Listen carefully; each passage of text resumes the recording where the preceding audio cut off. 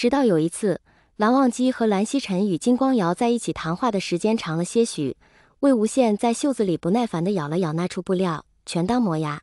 蓝忘机的目光侧了些许，与此同时，一道通灵在魏无羡耳边响起：“别闹。”狐狸圆圆的眼珠一转，直接上去舔舐了蓝忘机的指节。“你让我不闹我就不闹，那我岂不是很没面子？你们谈话谈这么长时间，到底在谈什么？不累吗？真是的！”蓝湛、蓝忘机耳边如此聒噪，还要装作若无其事。蓝曦臣道：“忘机，你先下去吧，我和阿瑶还有别的事情要说。”蓝忘机微微一礼：“是。”出去后，狐狸从袖子里冒出一个脑袋，道：“终于出来了，我的妈，闷死我了。”蓝忘机叹了口气，将那脑袋往里面轻轻按了按，下次不可如此。金光瑶看着远去的蓝忘机，道：“忘机这几天心情确实很好，二哥可是有什么喜事吗？”蓝曦臣苦笑道：“不是我，是他自己。”金光瑶：“那位？他回来了。”金光瑶略一思索：“怪了。怪在何处？”“二哥，温家那时用的符篆，你我都是见过的，是专门针对狐妖，一般狐妖死后绝无回生可能，除非两个人的声音同时响起，是九尾。”金光瑶道：“不过光凭这一点就判定是九尾，未免过于草率。忘机是世家弟子楷模，应该也不会如此。等我来试他一试，再做定夺。”蓝曦臣沉吟一声，叹了口气。蓝忘机在屋里给魏无羡顺毛，魏无羡在怀里舒服的直哼哼。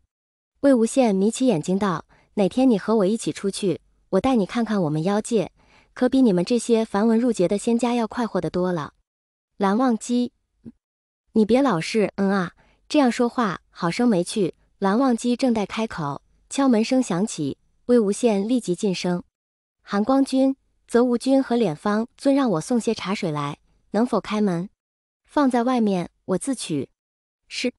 等到蓝忘机把茶水拎进来，魏无羡一下子就凑了上去，嗅了嗅：“什么呀？给我喝喝。”蓝忘机道：“兄长送来。”魏无羡道：“味道不对。”随即警觉：“蓝湛，恐怕我被发现了。我说的不是发现我，而是发现九尾。”蓝忘机陷入了沉默，猛地拿起碧尘，道：“我送你离开。”魏无羡凑过去，准备再蹭一蹭蓝忘机的指节，刚刚凑过去，便一阵头晕目眩。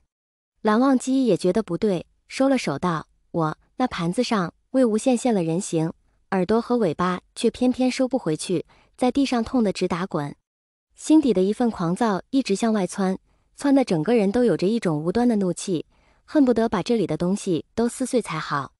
魏无羡红了眼，撇开蓝忘机便跌跌撞撞向外冲去。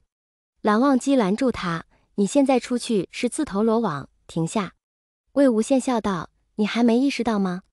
他们早就发现了，今天只是验证而已，我跑不掉的，现在出去还能不连累你，放开。”蓝忘机直接将他往屋里拽。魏无羡此时火气大得很，抬手一掌将蓝忘机拍开，没有伤到筋骨，却能够让他一时半会起不来。蓝忘机怎么也没想到魏无羡会对自己下手，中了道只能眼看着魏无羡一脚踹开门冲了出去。魏无羡冲到一片无人的地方，头疼的直嚎，抬手腰力四窜，到了不少房屋。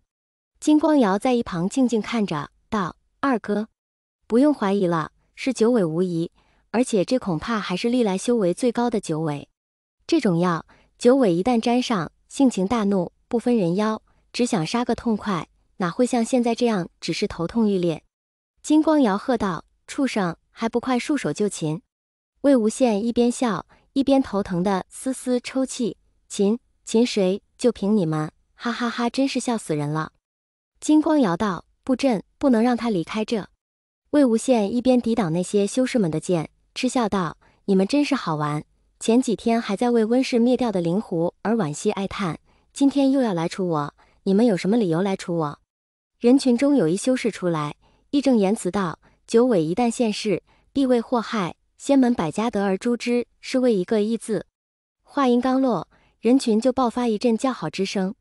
魏无羡发狂道：“那我倒要问你，我祸害了谁？你有证据吗？”“不用证据，九尾现世，古往今来无一例外全是祸害，就算你现在不作恶，谁能保证你以后不作恶？魏无羡，哦，那这位大仙，敢问你，你又如何保证你以后不作恶？那人被噎了一下，怒道：你是妖，我是人，这怎么能相提并论？魏无羡，所以就因为我是妖，我就该死，对吗？